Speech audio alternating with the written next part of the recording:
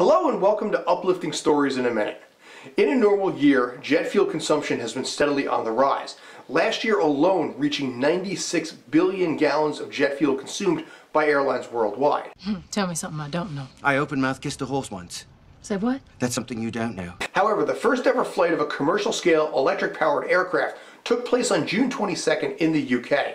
It's called the Zero Avia High Flyer, and it uses a fuel cell hydrogen powertrain to increase range, lower costs, and of course is zero emissions. Yes, science! The High Flyer has already completed full power ground tests, and longer hydrogen electric flights are expected in the next few months. Zero Avia believes that in the next 3 years, a 10 to 20 seat aircraft will be fully available.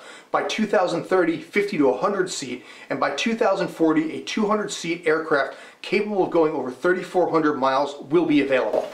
I like it a lot.